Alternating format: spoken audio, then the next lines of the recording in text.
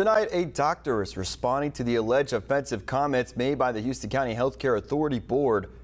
Recently, District 3 Commissioner Ricky Herring did not appoint a nominee to the Healthcare Authority Board because the person he wanted did not make the final list, which is provided by the Authority Board. That person is Dr. Kelsey Steensland. Herring claimed during a recent commission meeting that the chairman of the board, Chester Soule, did not take his recommendation and consider her. He claimed Soule made comments to him about Dr. Steensland being, quote, a girl with a buttload of children and not having enough volunteer experience, which Commissioner Herring vouched that she had years of experience.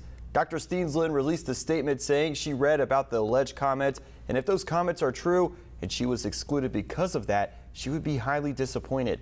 Parts of her statement reads, quote, I never intended to be, nor do I want to be a part of any controversy. I assumed I would be judged based on the information in my CV. I did not put any information regarding my family or children in my CV, as it has no bearing on my education, training, and professional career.